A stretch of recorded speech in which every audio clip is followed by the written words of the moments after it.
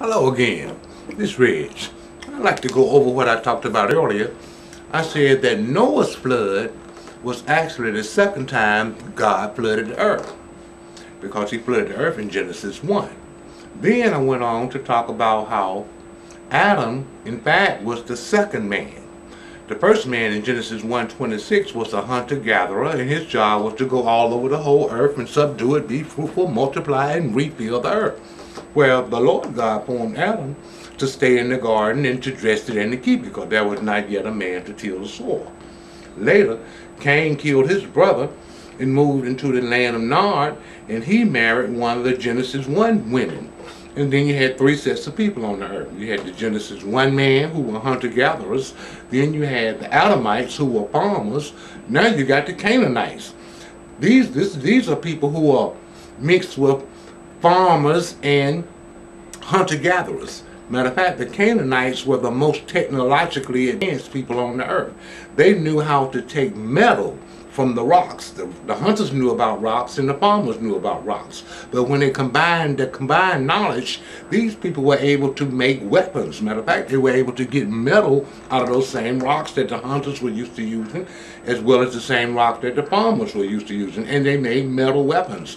Matter of fact, they were the most technologically advanced people on the earth. They were called the Canaanites. Yes. But today, I want to talk about Genesis 3, the serpent. Now we know the Bible tells us, well, let's just read what it says here. It says in Genesis 3, now the serpent was more subtle than any beast of the field which the Lord God had made.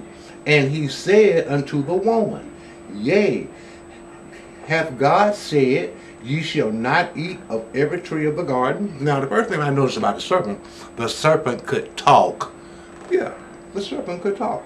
Then it says, and the woman said unto the serpent, we may eat of the fruit of the trees of the garden. Now the serpent was talking to the woman, and the woman was talking to the serpent. It was normal that a serpent can talk. But now a serpent was not the same as a snake. Then it goes on to say, and the serpent said again unto the woman, you shall not surely die.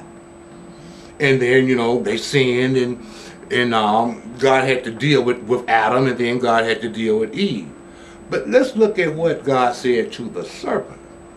He said, and the Lord God said unto the serpent, because you have done this thing, you are cursed above all cattle and above every beast of the field.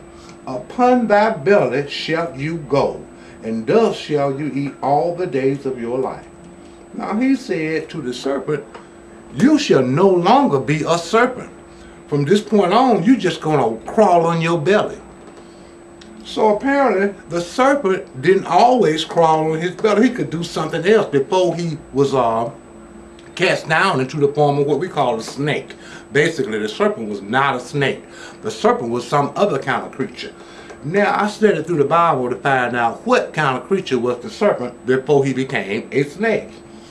I noticed that in Numbers 21, verse 8, in the King James, it says, and the Lord God said unto Moses, make thee a fiery serpent, and set it upon a pole, and it shall come to pass that every one that is bitten, when he look upon it, shall live. Now this is talking about where a plague of snakes had come in. But the Lord God told Moses to make a fiery serpent. Listen to that. Then in Isaiah chapter 14, verse 29, in the King James, it says, rejoice not thou, whole Palestina, because the rod of him that smote thee is broken. For out of the serpent's root shall come forth a cockatrice, and his fruit shall be a fiery flying serpent.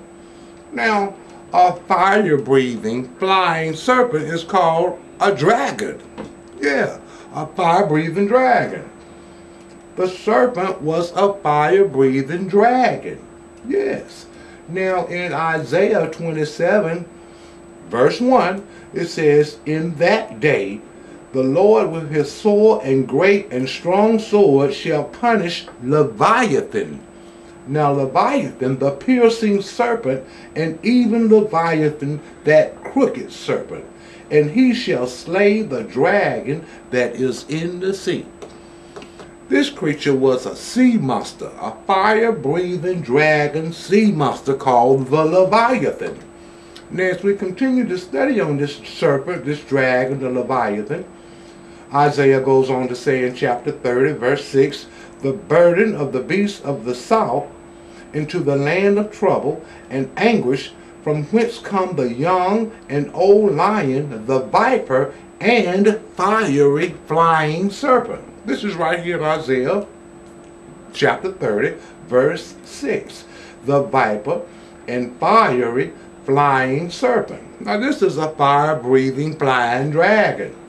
Now in Job gives the greatest description of the Leviathan. It goes on to say in Job chapter 41, verse 1, in the King James it says, canst thou draw out Leviathan with an hook, or his tongue with a cord which thou lettest down? None is so fierce that dare stir him up. Who then is able to stand before me? Who hath prevented me that I should repay him? Whatsoever is under the whole heaven is mine. I will not conceal his parts, nor his power, nor his comely portion. Who can open the doors of his face? His teeth are terrible round about. His scales are his pride, shut up together as with a close seal. One is so near to another that no air can come between them. They are joined one to another. They stick together that they cannot be sundered. By his nestling a light doth shine, and his eyes are like the eyelids of the morning. Out of his mouth go burning lamps, and sparks of fire leap out. Out of his nostrils smoke goeth, as a seething pot or a cauldron. His breath kindles coals, and a flame goes out of his mouth. In his neck remaineth strength, and sorrow is turned into joy before him.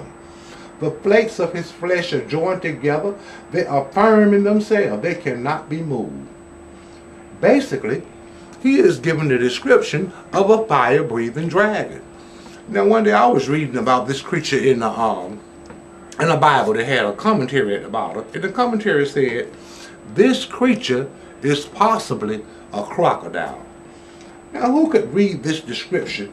It says that he kindles coals with a flame, and a flame goes out of his mouth. It said out of his nostrils goes smoke, and out of a seething pot or cauldron. Out of his mouth go burning lamps, and sparks of fire leap out. Now, this got to be a fire-breathing dragon. This is a fire-breathing dragon. The Lord is talking about a fire. He's giving us the description of a fire-breathing dragon. This is the creature that the serpent was before he was turned into a snake. He said the serpent no longer shall be a serpent, but will crawl upon his belly. Mainly because once Adam sinned and he no longer had power over animals, he could not control such a creature, because at that time, Adam and Eve, they did not fear any creature. They were just like God. They were the greatest of all creation. But once Adam sinned and Eve sinned, and they no longer had the glory of God in their lives, now all of a sudden these beasts could rise up against them. And the very first creature that the Lord had to change was the serpent. The serpent could no longer be a fire-breathing dragon and walk on the earth at the same time man was on the earth. So he had to put a stop to that. In the book of Revelation, Revelation 12, verse 9, it says, and the great dragon was cast out, that old serpent called the devil and Satan, which deceiveth the whole world, was cast out into the earth, and his angels were cast out with him. And then the last time we see it is in Revelation 20, verse 2, and it says, and he laid hold on the dragon, that old serpent, which is the devil and Satan, and bound him 1,000 years. That serpent that we read about in Genesis 3, before he was turned into a snake and had to crawl on his belly, he in fact was a fire-breathing dragon. It's right here in the Bible. Now, there's much more information. I wrote it in a book on my website, reginaldlowe.com. You can read more about it and get more information, but it's right there on my book. It's called Have You Ever Wondered? On my website, www.reginaldlowe.com. Go check it out. Thank you. Bless you.